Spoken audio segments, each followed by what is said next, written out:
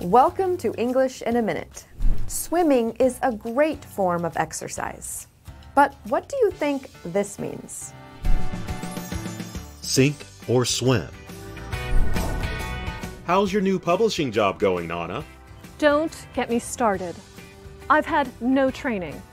I don't know what to do or how to do it. Sounds like you've been left to sink or swim. Yes, Jonathan, and I am sinking. I am sinking. Sorry. Imagine being thrown into a body of water. Do you sink or do you start swimming? The expression sink or swim describes a situation in which you either succeed or fail on your own without much help or guidance. And that's English in a Minute.